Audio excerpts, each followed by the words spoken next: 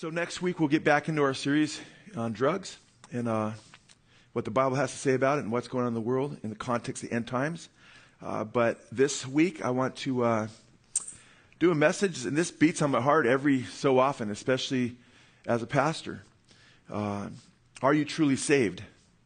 I know Pastor Steve and I, that's probably one of the biggest concerns that we have is, as we pastor this fellowship together, is wanting to make sure the people that are here are saved. We want to witness the lost and make sure they get saved and come to Christ, but we want to make sure that people know Jesus who walk in this door, who are part of our fellowship. I don't want to be one of those pastors that stands before God, because each pastor, according to Hebrews 13, it says to obey your leaders because they will give an account for your souls. Each pastor will give an account for the souls that he ministers to.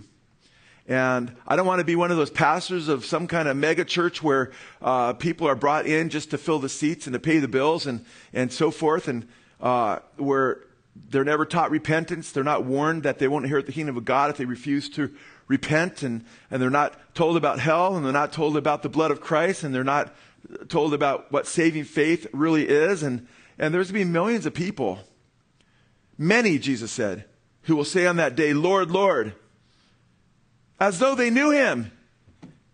And he'll say, depart from me, I never knew you. And that's a scary prospect for a lot of people. And because I fear the Lord and I love the Lord, I want to give it a good account and bring forth what he has revealed in his word. Because I love my brothers and sisters in Christ, because I love you, I dare not ever make you think that you're right with God if you're not. And it's incumbent upon a true preacher of the gospel of Jesus Christ to be faithful, a faithful steward to what God has revealed to us, amen, in his word. And it's serious stuff. Paul was able to say in Acts chapter 20 that I'm free from the blood of all men. And by saying that, he was saying that there's nobody's blood on my hands. There's nobody going to hell because I didn't preach the gospel to them. In fact, in that context in Acts 20, he says, I did not shrink back from declaring to you the whole or entire counsel of God. In that same chapter, he talks about how he preached repentance. That's missing a lot of messages today with a lot of preachers. Rick Warren says he doesn't use the word repentance. If you hold your breath or you don't drink water until you hear Joel Osteen use the word repentance, you'll dehydrate. Okay? And this is really scary, folks, because a lot of people have a false understanding of what true conversion means. And the name of this message is, Are you truly saved? For Jesus said, many will say to me on that day, Lord, Lord, did we not prophesy in your name and in your name drive out demons and perform many miracles? Then I will tell them plainly, I never knew you. Depart from me, you workers of lawlessness. The last thing I want to happen to you when you die and when you give an account for your life is to be under the delusion that you're saved if you're not. You want to make sure you're truly trusting Jesus. And that's why every once in a while I kind of meditate on this little passage in 2 Corinthians chapter 13. Let's turn there, verses 5 through 7. 2 Corinthians 13, 5 through 7. And if you're saying, hey, I'm trusting Jesus, I know I'm trusting Jesus, you know, he's first in my life, and, you know, he's the object of my faith, and, you know, and there's fruit in my life, and praise God. This still will pertain to you because there's verses here that we look at that should just explode off the page. You should know this. You should not only know this doctrine that I'm going to share with you, the scriptures that I'm going to share with you, you should be able to share these with others. And most Christians don't even know what I'm talking about when I go through these next verses. They've never even heard the Greek word that I'm going to talk about. They're not conversant with the passages, many of which I will talk about. But we should not only be knowing these things, we should, not for our salvation, but for the sake of just being good stewards of God's word. If you've been Christian a number of years, you should be able to share these truths with others. And I want to not just encourage you to make sure, hey, you know, we're following the Lord, we're right with him, but also to encourage you, to encourage people outside our fellowship. And there's many people like this who even go to church on Sundays, but their hearts are far from the Lord. Jesus warned about there'd be many who, you know, draw to him with their lips, but their hearts are far from him. He has to have our hearts. Amen? Now, in 2 Corinthians chapter 13, verse 5, very interesting, Paul says, test yourselves. We're supposed to test ourselves. Did you know that? The Bible says to test yourself. Test yourselves to see if you are in the faith. You're supposed to test yourself to say, hey, I'm really in the faith. Am I really trusting Jesus? Examine yourselves. There it is again.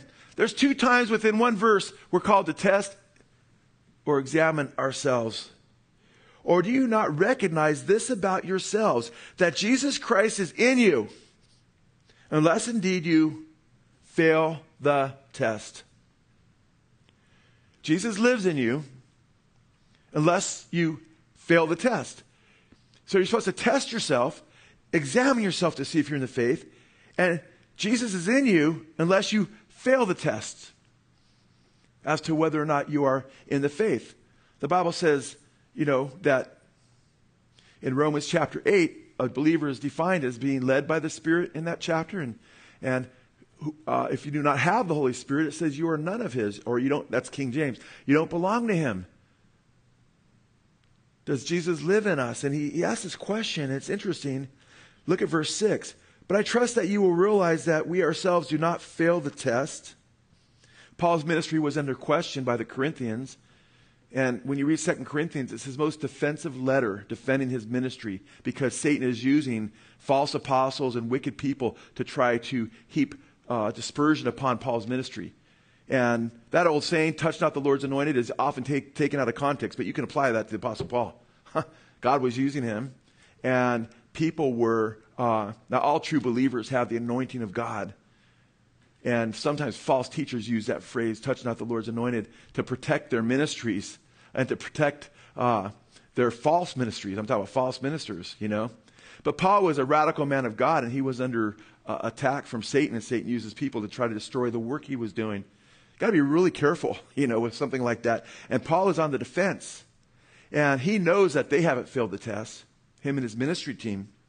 And in verse 7, now we pray to God that you do no wrong, not that we ourselves may appear approved, but that you may do what is right, even though we may appear unapproved.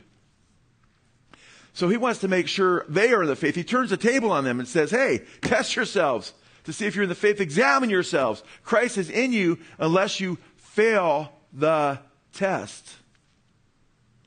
Now understand, this problem goes back to the letter before this, which was really the second letter written to the Corinthians. This is the third. 1 Corinthians, the very 1 Corinthians we don't have, because God did not seek to inspire it as a book of the Bible. But we know in Paul's letter, what that we call 1 Corinthians, he references that letter. But God used him to bring correction by his Holy Spirit and bring forth Scripture. And then 2 Corinthians, which was his third letter to the Corinthians, he writes to them again. But in 1 Corinthians, there were a lot of serious problems. They had false wisdom they were leaning upon in the first few chapters. You can see that. They were involved in all kinds of wickedness. In fact, they were even approving of wickedness of a man having sexual relations with his father's wife, Paul says. And then they were defrauding each other and suing each other, chapter 6. And he goes, they were doing a lot of things. We don't have time to get into misuse of the gifts, 1 Corinthians 14. You remember, they're all speaking in tongues at once without an interpreter, And then in chapter 15, some were denying the resurrection of Christ. Those are some serious problems in that church, amen? So Paul's correcting those things. And then in 2 Corinthians, he rejoices that some of those things have been corrected. But when he gets to certain parts in 2 Corinthians, he's also concerned that many of them are still being deceived in areas. In chapter 11, two chapters before this, that's where he says that he wants to present them as a chaste virgin to Jesus. But he fears that by any means, as the serpent beguiled Eve through his subtlety, so their minds would be corrupted from their simple devotion to Christ, and that they would believe in a different gospel, believe in a different Jesus, receive a different spirit. They'd fall for it. For Satan comes the angel of light, and he doesn't want them to be deceived. But he's also concerned that after warning them about those who would not inherit the kingdom of God, drunkards and fornicators and adulterers and revilers and extortioners and thieves and all these things he lists in 1 Corinthians 6, 9, and 10, he's concerned and he warns them, don't be deceived. Those who do these things will not inherit the kingdom of God, or the unrighteous will not inherit the kingdom of God. Now he's concerned that some of them still have not repented. So he asks them to examine themselves and see if they're in the faith. How do I know that? Back up a few verses. Back up. Verse 21. Remember, there's no chapter break. So you're just backing up a couple, paragraph or so in his original letter, or 2 Corinthians, this letter, I should say. Verse 21, I'm afraid that when I come again, my God may humiliate me before you, and I may mourn over many of those who have sinned in the past and not what? Repented of the impurity, immorality, and sensuality, which they have what? Practiced. Woo! And Paul's the one in 2 Corinthians 5:19 through 21. Galatians 5:19 through 21, where he talks about the works of the flesh. And he says, you know for certain, as I told you before, I tell you again, that those who practice these things will not inherit the kingdom of God. And we're not talking about someone falling short and getting right with God. We're talking about someone who adopts a wicked lifestyle of rebellion against God. And he says, I'm going to be humiliated because I'm going to have to mourn. Mourn meaning I'm going to bawl, I'm going to weep. It's a word used for what happens at funerals when someone dies. And he's been dying over spiritual death in the camp. And it breaks his heart that there are going to be some there that even though they have the truth, they'll still be there, but they're walking in rebellion. They're still involved in, heinous sin. So he says in verse 5, test yourselves, at 13, to see if you are in the faith. Examine yourselves, or do you not recognize this about yourselves, that Jesus Christ is in you, unless indeed you fail the test. He's concerned that there are going to be people who think that Jesus is in them, even though they're in rebellion to the Lord. And they continued in that rebellion. They refused to repent in the face of correction. In the Old Testament, it talks about a believer. And it says the Lord left him, but he did not know it. Wow. And he doesn't want us to be under this delusion. And pastors don't like to talk about this because the other extreme is we don't want believers constantly fearful that they're not saved. But if you don't talk about these things, you're going to have all kinds of people under the delusion, if you're not preaching correctly, biblically, under the delusion that they're saved when they're on their way to hell, and that's an eternal reality for them. I could not dare not speak on these issues. In fact, the strongest warnings in the New Testament, as far as, I should say many of the strongest warnings in the New Testament in regard to making sure you're saved is in 1 John. Some of those radical warnings about making sure you're following the Lord. You know what John writes in 1 John chapter 5, verse 13? These things are written that you may know that you have eternal life. He wants us to know that we have eternal life, but he doesn't just pat them on the back and say, hey, everything's cool, As long as you went up to the altar one time years ago and accepted Jesus in your heart, you're saved. He doesn't say that. He emphasizes faith in Christ. But he also tells us what faith looks like. Amen? Read 1 John. It's a trip. And we'll probably look at 1 John a little bit today. So we're called to examine ourselves. Now it's interesting. In verse 5 when he says, Christ is in you unless you fail the test. Fail the test is 3 English words in the New American Standard Bible. But they come, now listen, you want to catch this because if you miss this little point, you're not going to be able to appreciate some of what's to come. The words fail the test come from one Greek word. I taught about this word probably 25 plus years ago. I talked about this Greek word. And the Greek word is adokimos. Remember, some of you remember that. Adokimos, very important word, only used 8 times in the New Testament. Used 3 of the 8 times right here. Once in verse 5, once in verse 6, once in verse 7. 3 of the 8 times. Every time by the Apostle Paul, except for its usage in Hebrews. And some would argue that that's by Paul too, because they believe Paul wrote Hebrews. Nevertheless, it's used 8 times by the Lord, amen, as he uses apostles to inspire. He inspired them to write his words. Now, it's interesting. The word adokimos, A-D-O-K-I-M-O-S, adokimos.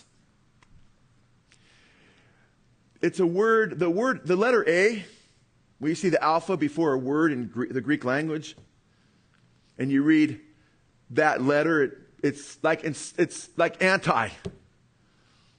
Like theism is the belief in God, but atheism is anti-belief in God.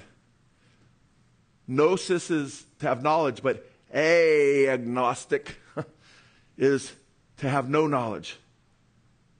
Gnosis is to have knowledge.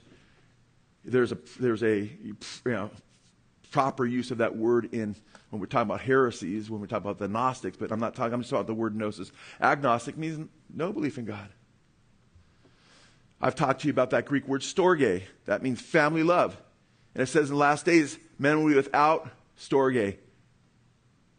A is before the word storge. Here, the word dokimos, you guys, please understand this. Just the word dokimos without the A in front of it means to be approved. Means to be accepted.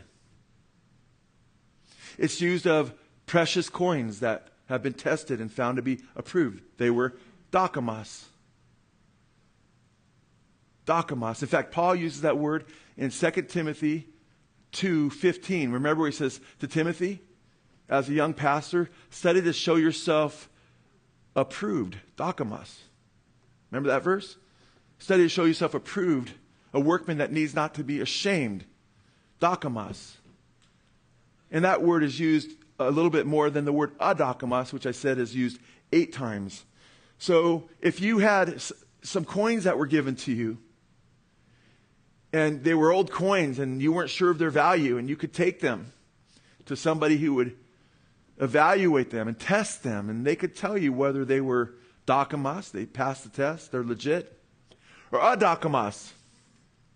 Now, adokimos can be used in a couple different ways regarding, say, coins or precious metals. It can be used adokimos of that which is rejected because it's counterfeit.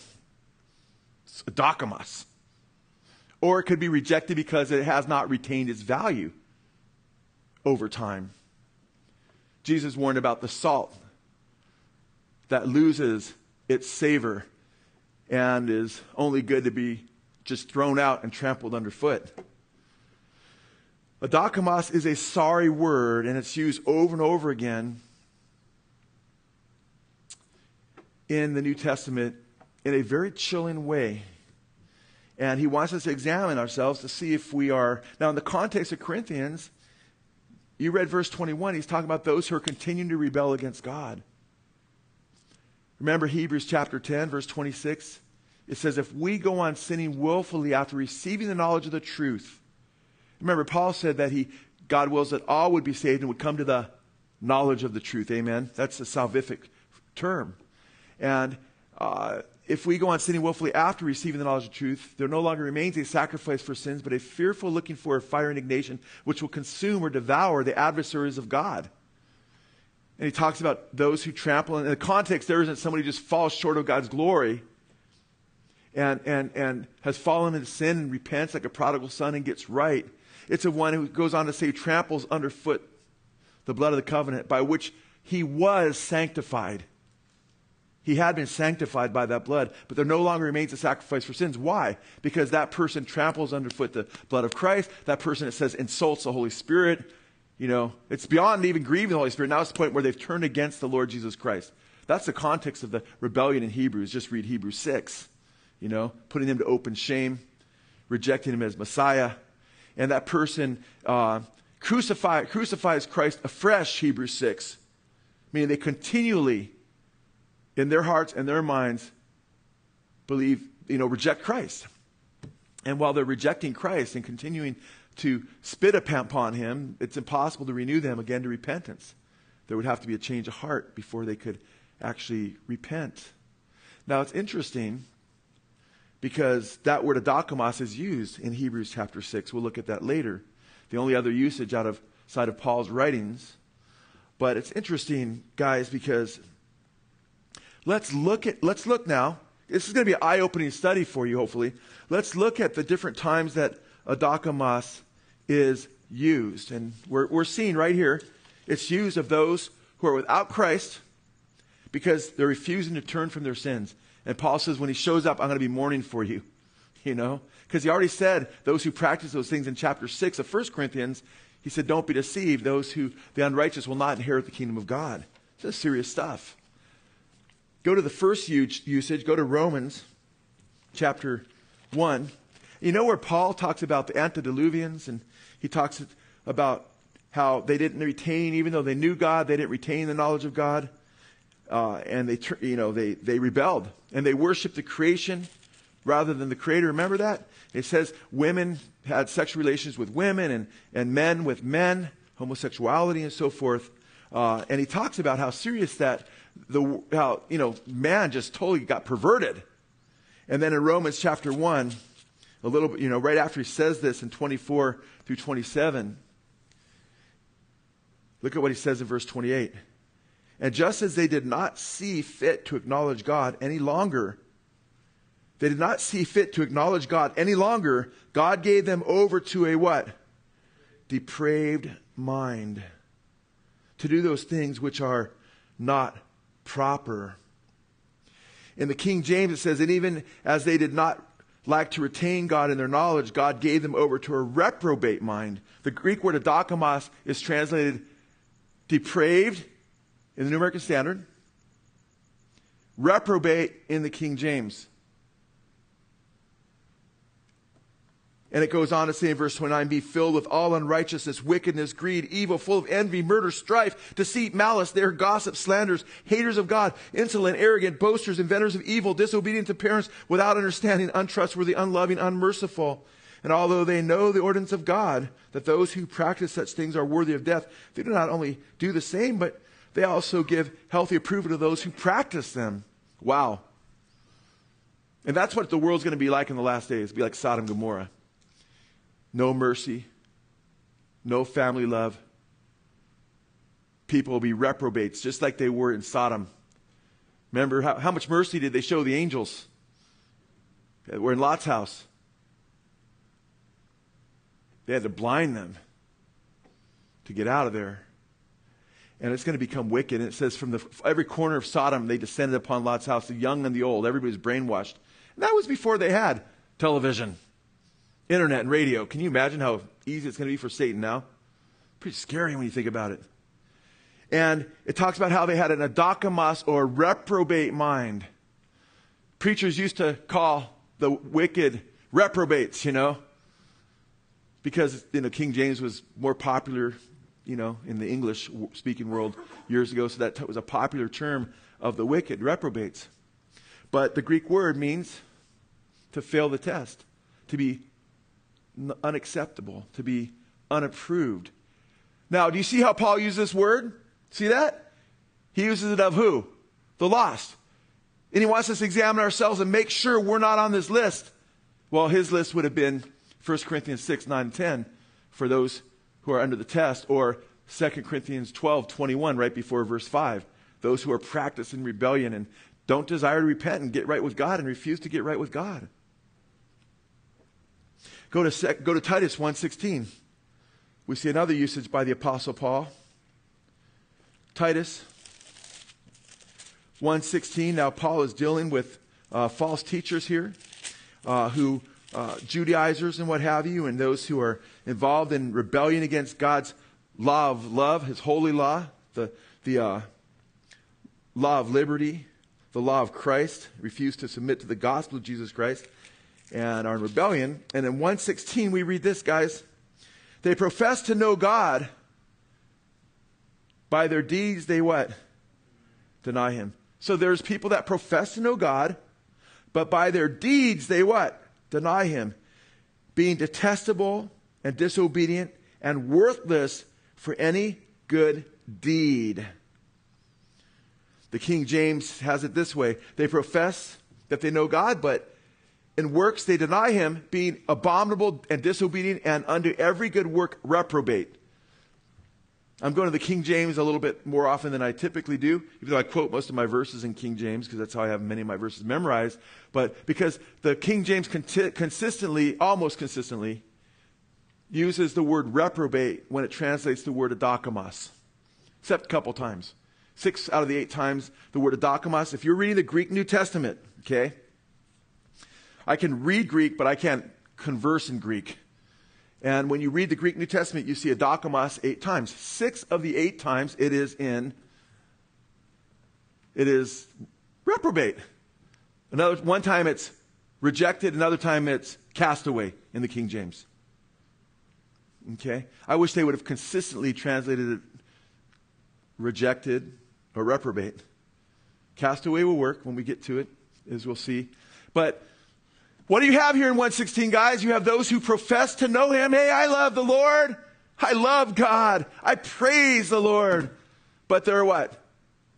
That last word there, if you're using the NASB, which in my estimation is a better translation than the King James. The King James has some big problems when it translates, for instance, the Holy Spirit. It calls an it a few different times throughout the New Testament. Holy Spirit is not an it. Amen?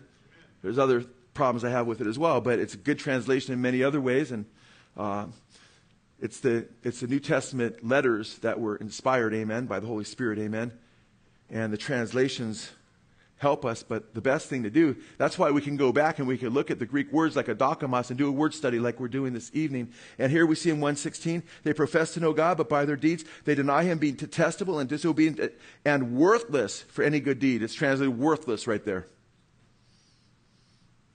Worthless. By the way, we're seeing that Paul consistently is using this word of those who are what? Lost. In Romans 1, even though they knew God, they didn't retain the knowledge of God, and they were reprobate. Here they profess in the Lord, but by their works they deny him. They are reprobate. Okay? If somebody goes to Blessed Hope Chapel and they seem like they love God and they talk about the Lord and they profess to know him, but in their private life, they're, robbing banks and they're, visiting prostitutes and they're, snorting coke and shooting heroin. They profess to know him, but their works they deny him. They're reprobate. They need to repent and get right with Jesus, have godly fear and turn to the Lord. Now, we see it again, this word, again in 2 Timothy 3:8. Go to 2 Timothy, back up just one book. 2 Timothy 3:8, it talks about the last days.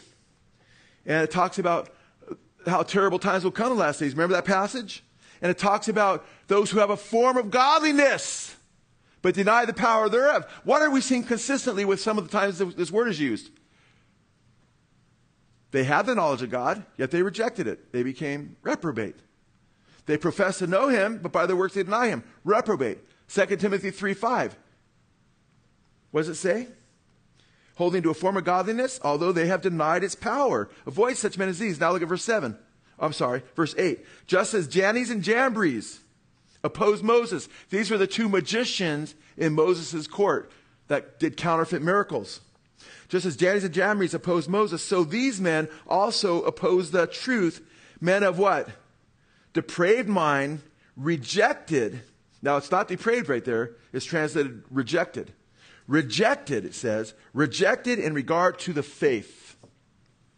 So these are people who oppose the truth of the gospel, oppose the truth of the Lord. And the context is they can even have a form of godliness, but deny its power. And they are, it says at the end of verse 8, rejected. The Greek word is adokimos, in regard to the faith. Do you see that Paul is consistently using this of who? The lost. And in 2 Corinthians chapter 13, verse 5, he warns the church at Corinth, which was filled with saved people and some lost people who thought they were saved, to examine themselves to make sure that they are in the faith and that Christ is in you, unless you are adokimos. Are you seeing the consistency of Paul's usage of this word? Amen. And to me, I'm sorry, and I'm not really sorry. But this is what Bible studies should be about, man. I wish this stuff was being taught throughout the radio airways on Christian television so Christians could make sure they're saved.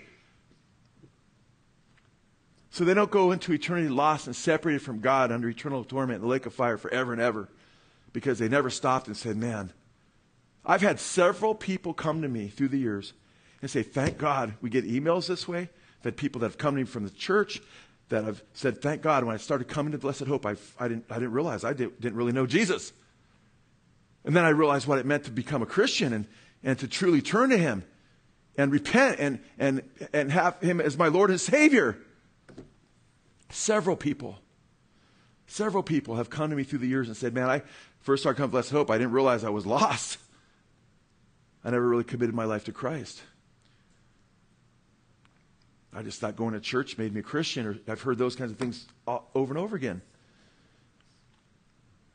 And here we see another usage. Go to Hebrews chapter 6. Hebrews chapter 6. Verse 4. The author of Hebrews, which is ultimately the Lord, that'll end any dispute. Amen. We know who wrote it. For in the case of those who have once been enlightened, and he uses this as a salvific term in chapter 10. Says after they were enlightened, they talks about how they suffered and they accepted the seizure of their property joyfully because they know they have a home in heaven, that abiding hope in heaven, a home in heaven. So he uses that term enlightened for believers in the book of Hebrews. And have tasted of the heavenly gift. Heavenly gift is Jesus. Tasted doesn't just mean to nibble. The word tasted is used earlier in Hebrews chapter 2 of Jesus tasting death for everyone. Do you think Jesus just nibbled death, or does it mean he experienced it? He experienced death.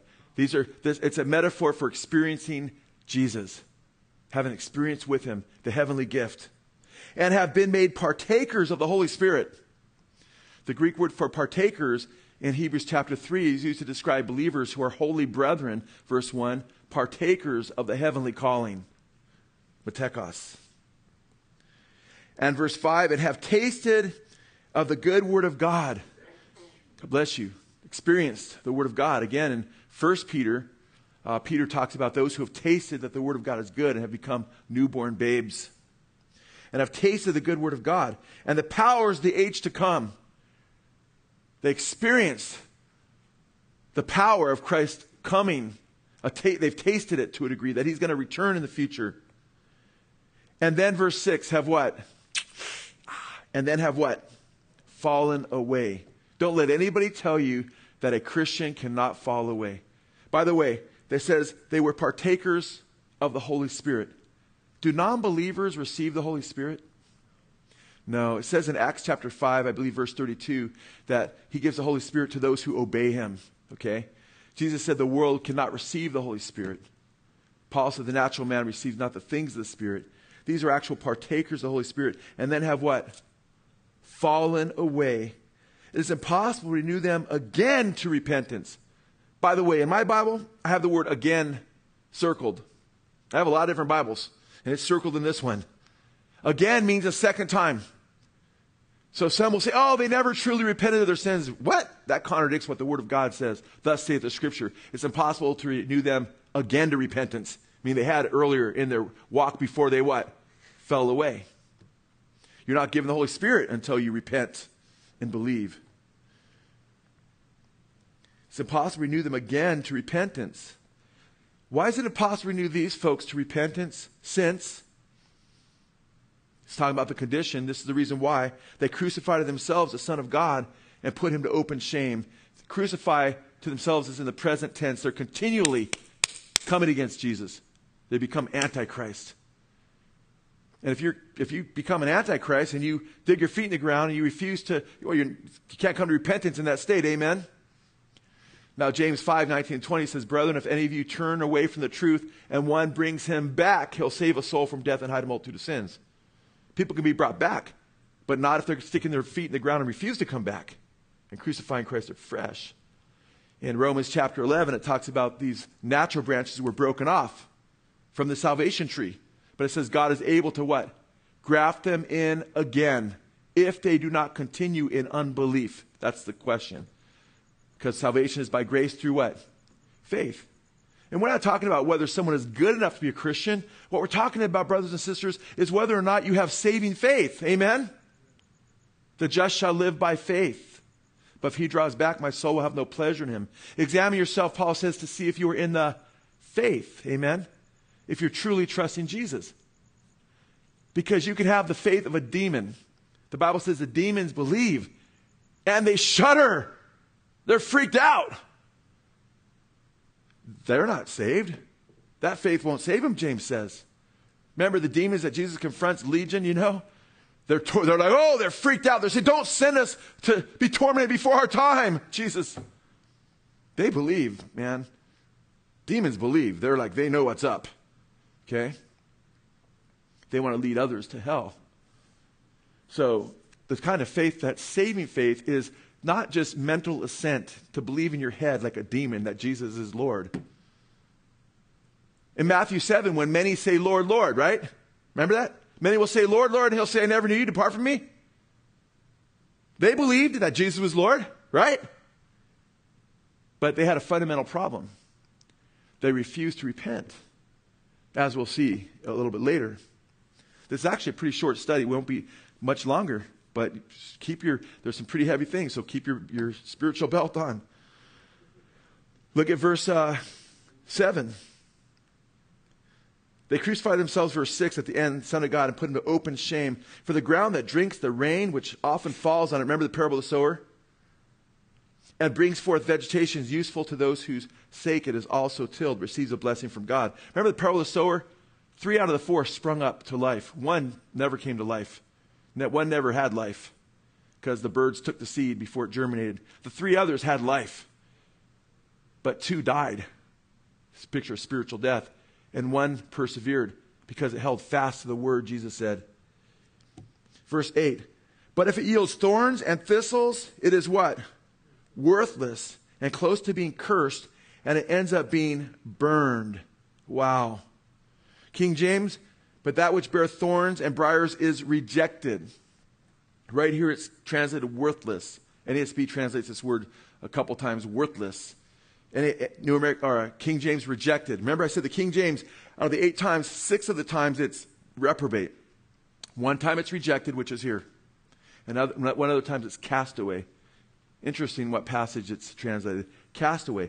But notice here, these are for those who were once enlightened, who once tasted Jesus, experienced Jesus, who once had received the Holy Spirit, who had repented of their sins, but refused to come back to repentance. And they're rejected, adokamos. And their end is to what? The end of verse 8 is to be what? Burned, which fits chapter 10. Those who continue to sin or sin willfully after receiving the knowledge of the truth no longer remain sacrifice for sins, but a certain fearful looking of fire indignation which will consume the adversary. There's a being burned again. Okay. Serious stuff, guys. Serious stuff.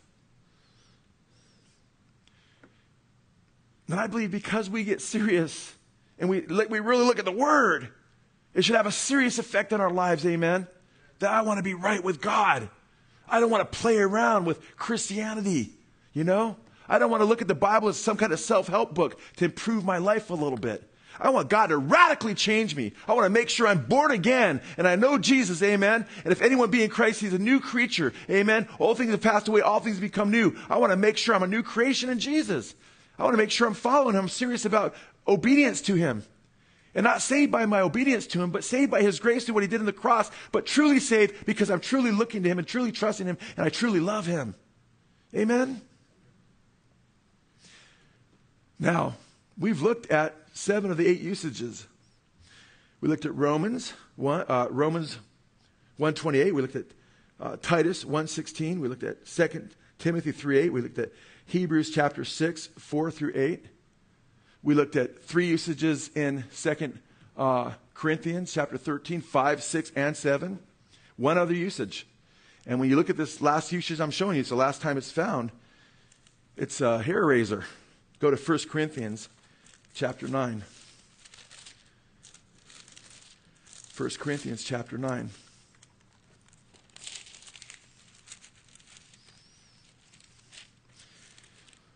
The Apostle Paul writes, verse 24, do you not know that those who run in a race all run, but only one receives the prize? Run in such a way that you may win. Everyone who competes in the games exercises self-control in all things. They then do it to receive a perishable wreath, but we an imperishable. Therefore I run in such a way as not without aim. I box in such a way as not beating the air. Now look at verse 27. But I discipline my body, and I make it my slave, so that after I have preached to others, I myself would not be a dokimos. rejected, reprobate, failed the test. In fact, NASB has disqualified. Now, the King James has castaway. 6 times it has reprobate, 1 time it has rejected. Here it has castaway. The NASB has disqualified. I think castaway and disqualified work because the idea is not being approved, not being accepted, not passing the test. And disqualified fits here in the NASB because Paul was Paul saved, by the way? Absolutely. Don't say, well, you can't become a dokimos if you were saved. You would never really fall away. We just saw from Hebrews 6 that that's not true. Come on, we got to accept what the Word of God says. And here Paul's talking about being in a race. Paul never really was in the race. Untrue. And becoming disqualified. A.T. Robertson, the foremost American Greek scholar ever. Dead now. Baptist guy. He says, and I have his word studies in the Greek, it's like 6 volumes, it's really cool. And he says in this passage right here of a dokimos, he says, if Paul was concerned about becoming a dokimos, how much more should we all be concerned? He says the Apostle Paul, he builds him up. He says, if this man was concerned about being cast away, how much more should we be concerned? Now, you know what happens when you get to a lot of commentaries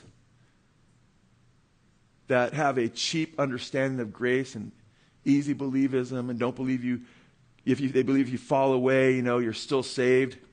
They say, oh, Paul was just worried about being a crackpot. A crackpot that was kind of set aside on the shelf and just not used as much. Is that what the word adokimos means, a crackpot, guys?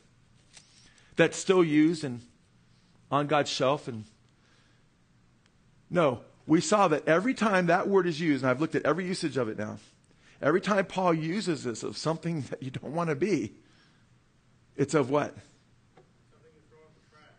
Something you throw in the trash? Yeah. Something that's rejected.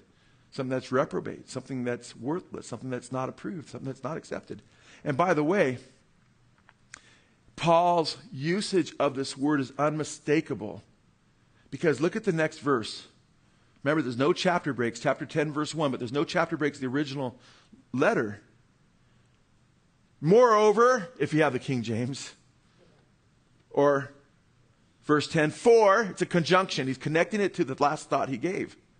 For I do not want you to be unaware, brethren, that our fathers were all under the cloud, and all passed through the sea, and all were baptized into Moses, in the cloud and in the sea, and all ate the same spiritual food. He's highlighting all these wonderful experiences that the Jews had after the Passover experience. And all drank the same spiritual drink, verse 4. For they were drinking from a spiritual rock which followed them, and the rock was who? Christ. He's saying, hey, I'm running this race. I'm not shadow boxing. I'm boxing to get the knockout blow. And I'm continuing to run the race with self-discipline. So after I preach the gospel to others and told them how to be saved, I myself wouldn't become disqualified. Moreover, or for, I do not want you to be unaware. Think about the history of God's people, how they were saved out of Egypt, as Jude says, and later destroyed, many of them. And here he says, nevertheless, with most of them, God was not well pleased, for they were laid low in the wilderness. Now, these things happened as examples for us.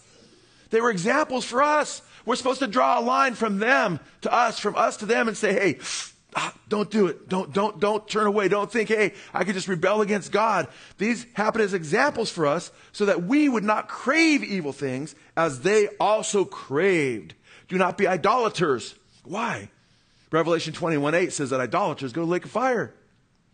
Do not be idolaters as some of them were. As is written, the people sat down to eat and drink and sit up to play. Nor let us act immorally as some of them did. And 23,000 fell in one day. Paul warns that the sexually immoral will not inherit the kingdom of God. A little bit earlier in this letter, 1 Corinthians 6, 9 and 10, where he says, don't be deceived. Adulterers, fornicators, effeminate, homosexuals won't inherit the kingdom of God. Doesn't mean to just be put on a shelf and not used as much by God. It means to be utterly rejected and not inherit the kingdom. Be not deceived. Verse 9, nor let us try the Lord as some of them did, and were destroyed by the serpents, nor grumble as some of them did, and were destroyed by the destroyer. Now these things happen to them as what? An example. Paul, you're being repetitious. Paul, why are you repeating yourself? You already told us that they were examples. Because he wants us to get it through our heads, guys. Now these things happened to them as an example. And they were written down, or they were written for our instruction, upon whom the end of the ages have come. Therefore let him who thinks he stands take heed that he does not fall. Wow. Paul thought he stood, but he continued to stand. He beat his body down. He didn't want to get off track and begin chasing evil things. He wanted to finish his race so he would not become a Dokimos. Therefore, let him who thinks he stands take heed that he does not fall. No temptation has overtaken you, but such as is common to man. And God is faithful, who will not allow you to be tempted beyond what you are able, but with the temptation will provide the way of escape also, so that you will be able to endure it. Therefore, my beloved, flee from idolatry. He's warning those who stand, like himself, to flee idolatry, worshiping a false god instead of the true God. These are heavy warnings. You cannot tell me when Paul says that he beats his body down so he doesn't become a Dokimos, that it means anything less than the way he used the word everywhere else. He used it consistently this way. In the context of 1 Corinthians, he doesn't want to become a fornicator. He said earlier in the book, chapter 6, don't be deceived. They won't inherit the kingdom. This is a salvific issue. If you rebel against the Lord, you refuse to repent, it's serious stuff. It's serious stuff.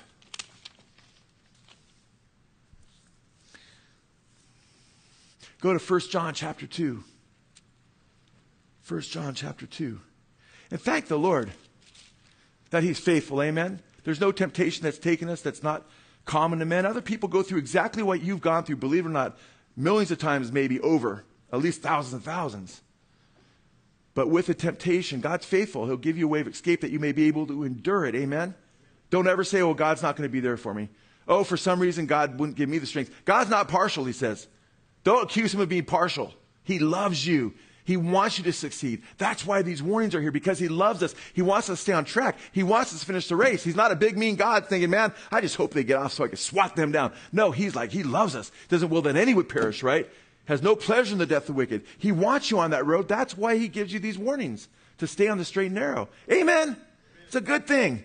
And that's why I warn you as such, because I love you. I know the Lord loves you. And that's why these scriptures are here. 1 John chapter 2. 1 John chapter 2. Verse 3. By this we know that we have come to know him, if we keep his commandments. Verse 4, the one who says, I have come to know him, and does not keep his commandments is a liar, and the truth is not in him. But whoever keeps his word, in him the love of God has truly been perfected. By this we know that we are in him. Amen? That's awesome. 1 John chapter 3. Verse 7, little children, make sure no one deceives you. The one who practices righteousness is righteous, just as he is righteous. The one who practices sin, verse 8, is of who? The devil. For the devil has sinned from the beginning. The Son of God appeared for this purpose, to destroy the works of the devil. No one who is born of God, it's in the perfect tense, means no one who is born of God and continues to be born of God, remains born of God, practices sin, because his seed abides in him, and he cannot sin because he's born of God. If you are continuing to trust Jesus, right? He's the object of your faith. His word is abiding in you. You're not going to be practicing sin.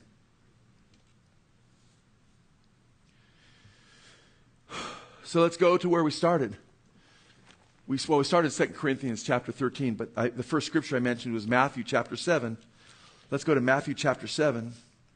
Jesus' Sermon on the Mount, after he gives them this wonderful sermon. And then in chapter 7, he warns them in verses 13 and 14, enter through the narrow gate. For the gate is wide and the way is broad that leads to destruction, and there are many who enter through it. For the gate is small and the way is narrow that leads to life, and there are few who find it. And he warns about false prophets, who come to you in sheep's clothing, but inwardly are ravenous wolves. Because right before these two gates, the broad one that leads to destruction, the narrow one that leads to life, there's false prophets that say, hey, come in this broad one. Look, it looks good. And it's paid with, words of grace and promise of salvation and what have you. I wish I had time to get into the false prophets. We've studied them extensively numerous times. So let's cut right to verse 21. Not everyone who says to me, Lord, Lord, will enter the kingdom of heaven, but he who does the what? The will of my Father who is in heaven will enter. Did you see that? It's not just believing that Jesus is Lord in your mind. Not everyone who says, Lord, Lord, will enter the kingdom. Certainly, obviously, they're calling Jesus Lord, but their hearts, not in their hearts, they're not. But he who does the will of my Father who is in heaven will enter. It's those who are actually doing the Father's will. Verse 22, many will say to me on that day, Lord, Lord, did we not prophesy in your name, and in your name cast out demons, and in your name perform many miracles? And then I will declare to them, I never knew you. Depart from me, you who practice what? There it is again. You who what? Practice lawlessness. Brothers and sisters, that word practice, you see that again? We've seen that earlier. If you're saying, man, I'm listening to this message, but I'm far from perfect, Joe, and I'm seeking to grow in the Lord. I love him, and I'm in the faith, but, I stumble and I struggle at times. We're talking about following the Lord and then struggling at times. Welcome to everybody's life. Nobody's perfect. James says we all stumble in many ways. No one's perfect. But we're talking about practicing lawlessness here. Do you understand the difference? That's one who makes a habit of rebelling against the Lord, but says his name, but their hearts are far from him. They're in rebellion to God.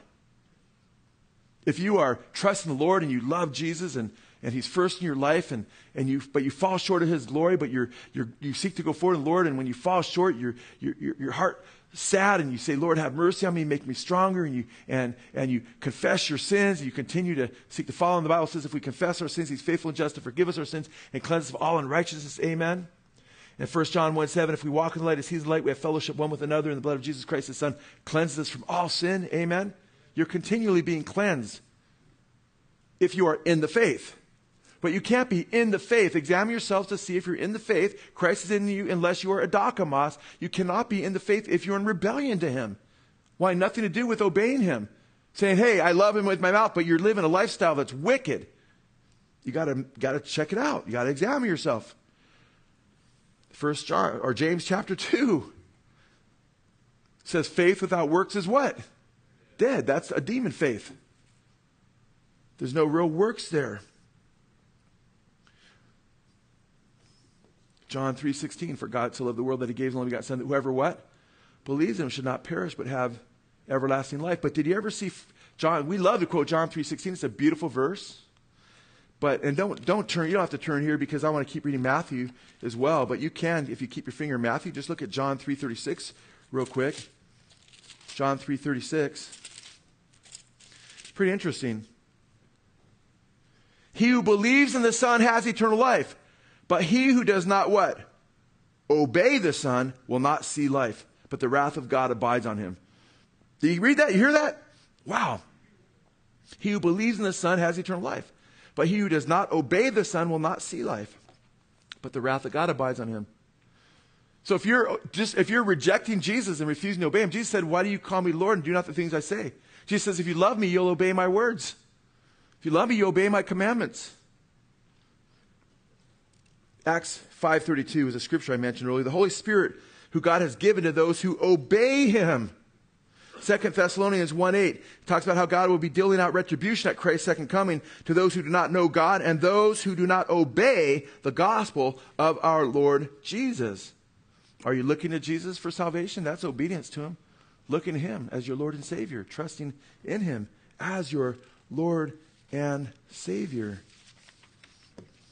Back to Matthew 7. He calls them workers or they're practicing lawlessness. Now look at this, verse 24. Therefore, everyone who hears these words of mine and acts on them may be compared to a wise man who built his house on the rock. And the rain fell, and the floods came, and the winds blew and slammed against that house, and it did not fall, for it had been founded on the rock.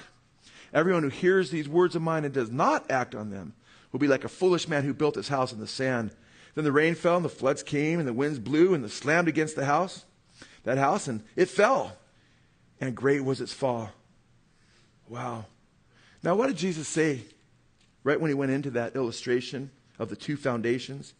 Verse 24, therefore everyone who hears these words of mine and acts on them. Did you catch that? If you hear Jesus' words, you say, I'm a Christian, but you don't act on his words, you're going to be like a foolish man who's built your life in the sand, and when the storms come, man, you're wiped out, man. James chapter 1 says, be doers of the word and not hearers only, deceiving your own selves. King James again, that's how I have that memorized. You hear that? Be doers of the word, not hearers only, deceiving your own selves. There are millions of professing Christians in the world, and many in the United States, many of those millions who profess to know him, but by their works they deny him and are adokamos. Titus 1:16 we already looked at. Jesus said in John 8:51, he that keeps my word will never see death. It's not talking about physical death. We all die physically, unless the rapture comes first. He's talking about spiritual death. There are many who profess to know him, but they never have known him. Depart from me, I don't know you, right? I never knew you. There are many that profess to be Christians who we never knew. Some quote that and say, look, anybody who doesn't know him never knew him. No, he's just talking about a bunch of false prophets there, if you read the context, who never knew him. It's a strong expression of disowning them. But Jesus talks about the 10 virgins. They all had oil at first, if you read that carefully in chapter 25 of Matthew. They all had oil. They all had lamps. The lamp's a picture of God's word. It's a lamp to my feet, light to my path. The oil speaks of the Holy Spirit. We read in Hebrews 6, even though they had received the Holy Spirit, yet they fell asleep. There was no more oil for 5 of them. And he didn't say, I never knew you. He said, he wouldn't answer when they knocked. It's too late. He said, I don't know you. And in 2 Peter chapter 2, verses 20 through 22, it says, of those after coming to know Jesus, the Greek word is epignosis there, experiential knowledge. It says, and it talks about how they fall away. And it would be better for them not to have known the way of righteousness than after having known it, to have, turned from the holy commandment delivered to them. And he's warning believers in that book. So there's those who have never known him. There's others who says, I don't know you. There's others, 2 Peter chapter 2, 20 through 22, who knew him and then fell away. That would also be Hebrews 6. Now, you guys, I know, I'm preaching to the choir a lot tonight. A lot of saved people that love Jesus here. But our messages go far and wide. And we're hoping, and I'm hoping, anybody that might be here who hasn't really committed themselves to Jesus, to know him as Lord and Savior, would make sure you have. Make sure you do. Or if you're listening and you don't know me personally, know that I love you. Know that Jesus loves you. Can you honestly say, when you look to the Lord, you look at his word, that you're seeking Jesus, that you're putting your trust in him? Can you examine yourself and say, I'm in the faith. I'm not in rebellion to him. I'm seeking him. You can't seek him and be in rebellion to him at the same time. They're totally mutually exclusive concepts. Do you understand? If you're in the faith, that means you're looking to Jesus, the author and the perfecter of your faith. Amen? If you're just listening because somebody else is making you listen to this and you really don't want anything to do with Jesus, you need to know Jesus before it's too late. Because you're going to go into a Christless eternity forever and ever.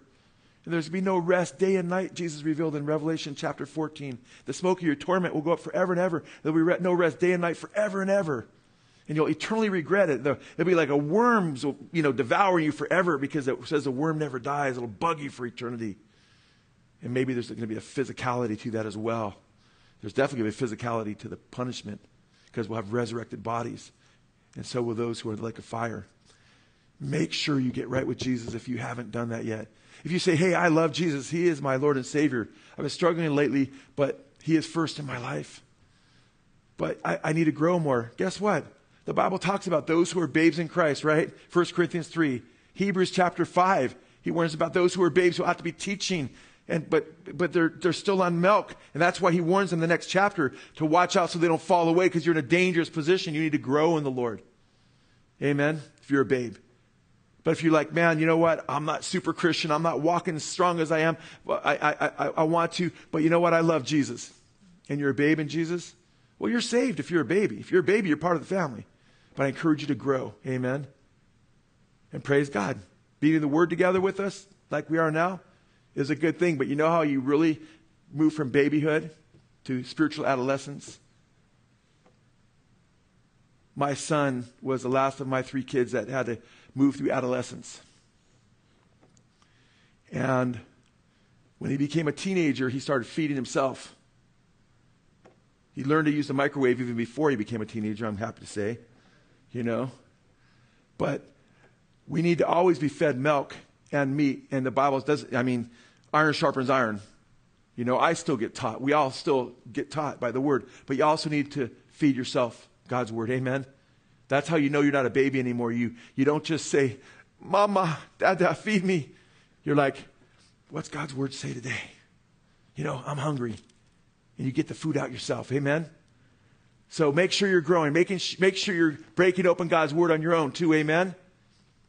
And then you graduate to spiritual fatherhood. That means when you're bringing people in the kingdom, you're sharing Jesus with them. Amen?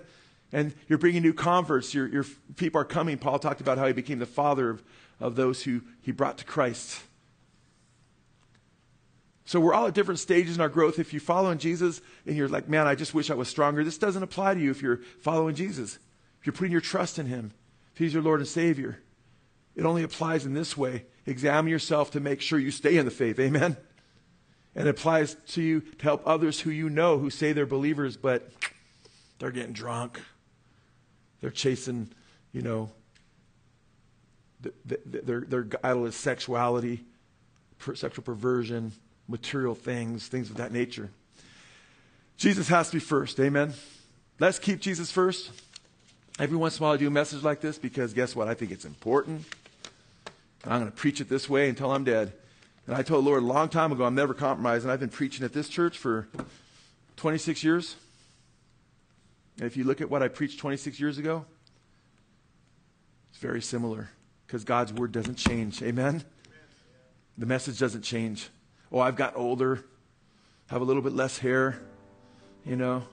Some of it's a little grayer. But man, God's Word never changes. Amen? And I'm going to go to the grave by the grace of God. Take heed when you stand, lest you fall. By the grace of God, let's all go to the grave confessing Jesus as our Lord and Savior. No turning back. Amen? Let's pray. Father God, we thank you so much for your Word. We praise you, Lord God, for vouchsafing your holy Word to us, Father. Father, your Word says that faith comes by hearing, and in hearing by the Word of God, the good news of the gospel, that Jesus died for our sins. He was buried, and he rose again and conquered death. And I pray if anybody's listening to my voice, that they would understand that we're saved by grace, what he did on the cross, his death, burial, and resurrection, giving himself for us, shedding his blood for us, a precious gospel. We're saved through his gospel. We're saved through his shed blood. By grace, we are saved, Paul said, through faith. That not of ourselves, a gift of God, not of works, lest anyone should boast. Lord, we know it's by faith, but we know many will have a false faith in the end. May we have genuine faith. And may we examine ourselves, as Paul said, to see and make sure that we're in the faith.